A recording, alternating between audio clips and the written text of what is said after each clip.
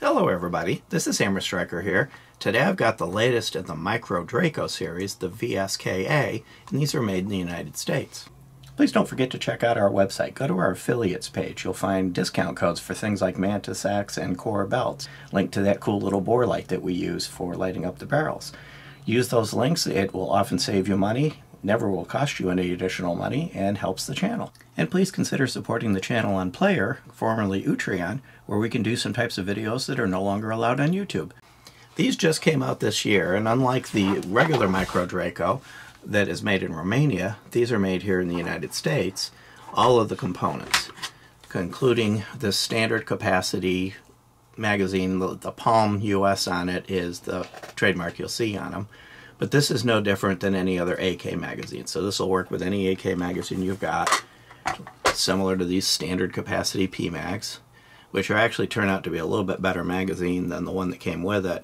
These are much easier to load. The follower on the one that came with it is very stiff, very difficult to load. These load smoothly, and I would say the PMag is the mag to go with overall.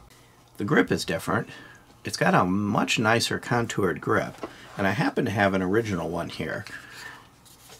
You can see the grip is very kind of smooth, straight. There's a little bit of texture here, but overall it's very smooth. It's almost slippery and kind of narrow. Also, take a look at the mag release lever. The paddle is easy to get to. It's your typical AK paddle, but it's kind of a bit on the narrow side. And the new one, as you can see, the grip is really well contoured, and that mag release is a very big paddle, very easy to get to. So you can see it's just really easy to get your finger on it to operate it. Both of these have what they call an enhanced trigger. So unlike a typical AK trigger, or normal AK trigger, which can be on the gritty side, these are actually decent triggers, and I'm going to demonstrate the trigger on this one. First showing that, of course, it's unloaded, so it's not going to bite. That was the whole trigger pull, and I actually meant to do a little bit of take up, and there really isn't any, so I'm going to cycle it again. Hair of take up right there, and then a very short, very light, very crisp break, and no trigger slap. So it's a very nice trigger, and that's not characteristic of an AK.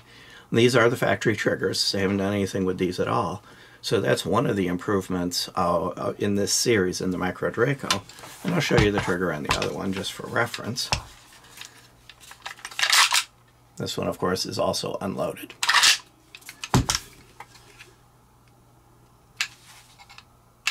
Similar, just a very little bit of take up, a little bit more travel after the take up, but then a light crisp break. So I'd say the trigger on the new one is a hair better, but both of these triggers are actually nice, and neither one of these is by any stretch a combat trigger. The body is all phosphate coated, so that should help with corrosion.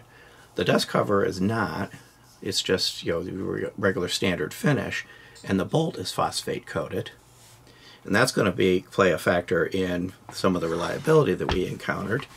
This one, the original one, the Romanian one, is phosphate coated as well on the body and phosphate coated on the dust cover. But the bolt is not phosphate coated. The bolt has just got regular treatment on it. And I think that makes a difference in the reliability. This Romanian one worked from round one, which is typical of an AK. These things just work, regardless of what you do with them. This one we had some trouble with, and I'll get to talking about that, but while I've got them side by side, one of the other changes that you can see is the forend. This is a nice wood, but it's kind of rough, and I kind of do like the pattern on it. Hammer likes the pattern on this one better, but overall this is a little bit rough. It's not as high a grade of wood as this one. This one's very nice looking, but it's really polished smooth. There's no rough edges on it or anything. It's got a nice pattern to it. This is just an overall higher quality wood piece and better handled. So overall, between the two, this one's got much better quality wood. And one thing you can see very clearly that's a difference is this Picatinny rail. So the new version has a Picatinny rail, and if I get it turned right, you'll see there's a notch in it that can be used as a sight. So right from the get-go, you've got this notch, and then you've got, of course, the front post sight I didn't find that to be a particularly accurate nor easy to see sight combination, but the purpose of this is that you can put an optic on it. And depending on what you're going to use this for, any of the pistol optics that are out there would work well for it. I'm looking for something that's potentially solar powered or fiber optic powered, red dot, to put on here, because I intend to use this as a truck gun. So, you know, something that you got to take care of batteries on would not be a good thing.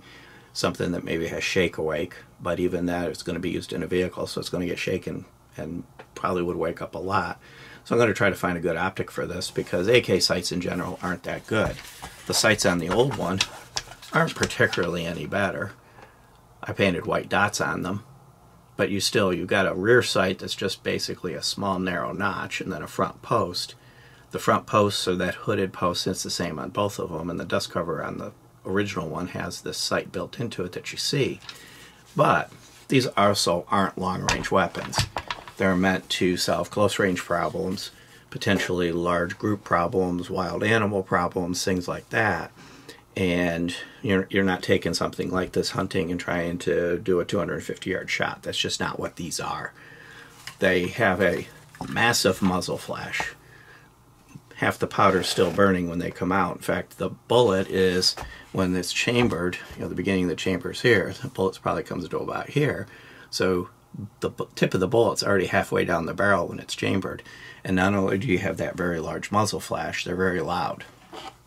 So if you're trying to send a message to something that's causing you a problem, or a large group of some things that are causing you a problem, it's accurate enough to, at relatively normal self-defense ranges, to hit the target you're looking for if you can see the sights.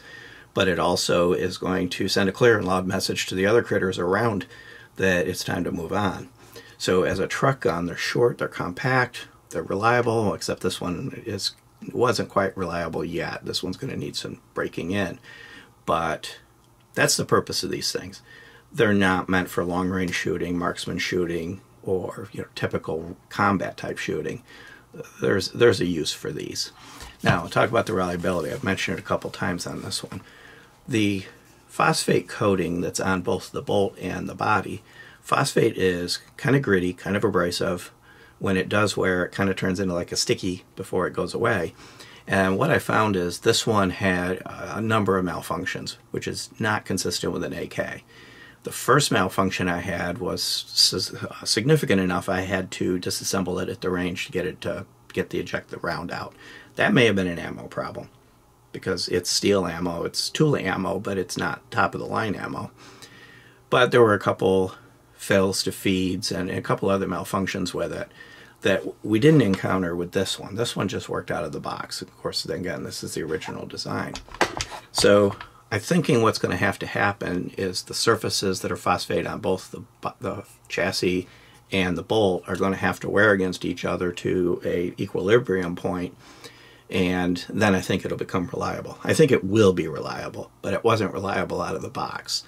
The other thing is it came bone dry from the manufacturer, which is fine from a shipping perspective. The phosphate will prevent it from corroding. But if you take this out of the box, take it to the range, and expect it to work, you're not going to be happy. It does need to be cleaned and oiled, pretty much like any firearm. I always clean and oil any firearm. But in particular, they didn't come ready to go. A couple other notes on these. The flash hider is removable. There's a little pin you can push down. It's right here. The little pin you push down, you can thread this off. It's a 14x1 left-hand thread. And this one is similar. It's just that the pin's at the other end. One thing I did notice about the flash hider is this one has got a blank spot at the bottom. So it acts more like a muzzle brake, driving it up into the sides. And this one is open all the way around. Neither one of these has significant recoil. The 7.62x39 is not a high recoiling cartridge to begin with. These are heavy. You do get a really good grip on it with this wood, both of them, whichever one you've got. And this ridge here acts as a hand guard to keep your hand from sliding up into the business end. You got a hold of this, your hand sits up against it, and you're going to stay put. I found these as easy to control as any rifle pistol. So the hand stop here, the curvature of it, it fits your hand nicely. You're going to stay in it. Now you need to make sure you don't grab it this way. You grab it here, And keep in mind the gas block's up here, so this is going to get hot. So you want to keep your hands on the wood, but it's easy to get a hold of it. It's true of both of them. They're both contoured roughly the same. Both are easy to get a hold of. The contour on the new one fits the kind of the shape of a human hand a little bit better. This one is just a hair less comfortable than this one. They've spent a little more time on the ergonomics of just fitting that contour. Functionally, they're the same. I would say that if I had to choose between the two grips, I do like this one better overall. The contouring on that wood is kind of cool to look at, but this one is just overall better done, smoother, nicer, and contours to the hand just a little bit better. Neither one of these has the little stop that's common on, like there's a Stava Pops that holds this back when you're disassembling it. So these can be a bit of fun to get this pushed forward, because you have to push this button forward and it's part of the recoil spring assembly to lift this out. Not having that stop makes it a little more cumbersome to do. You end up having to kind of just use the heel of your hand to shove it in, but you've also got to line it up at the front with the notches here. So that'd be one feature I wish these have. Neither one of these has it, so it's not anything that's lost. But on the micros, not having that lock is kind of a disadvantage. If you do have a malfunction where you have to disassemble this, especially if you have to be cognizant of the muzzle, you know, if you're on an indoor range, which is where I was when I was dealing with that first malfunction, regardless of whatever it is I was doing, the fact that I had it disassembled, the magazine out, that muzzle had to stay downrange.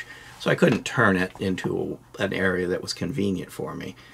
If that had that stop, I would have been able to lock that in place, put the cover on at my convenience, and release it. But again, you're not going to get that on either one of them. Other AK designs have the whole dust covers on a hinge, and it just hinges up. And of course, those are the easiest to work with. Overall, it is an AK. It works like an AK. The internal components are an AK. It's kind of got some improvements over an AK as far as the fire control group and things, and having a rail as opposed to having no sights whatsoever. But fundamentally, it is an AK. I'm not worried about this becoming reliable. I think a couple range strips, the appropriate amount of time to wear in and get that phosphate coating kind of polished down where it needs to be for everything to make correctly, and it will start to function. The older design is a little bit different. It misses a couple of the features, specifically the rail, but it functions quite well. It's a little more proven reliability. I've got two of these things, and they both just worked from day one. This one hopefully will get to working. The MSRP on these is $10.59. You can get them less expensive. At the moment, what I'm finding is that the US-made one is harder to find but less desirable. Everybody wants the Romanian one.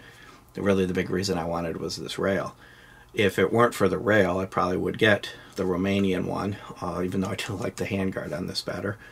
But you probably can get this under MSRP right now. That may change, especially if these two do truly prove to be reliable. But right now, these are a bit of a bargain if you can find one. They're 100% made in the U.S. Even the magazines, everything that you see is made in the U.S. But the AK platform is well known, so I don't see any reason why they can't make them as well in the United States as they would anywhere else. Beyond that, if you're looking for a truck gun, something that doesn't require a lot of care and feeding, but that's more of a rifle cartridge instead of a handgun cartridge, these might be a good choice. If you like our videos, please give us a thumbs up, share, subscribe, click that bell up there to be notified if you do. Check us out on Facebook, Instagram, Player, Rumble.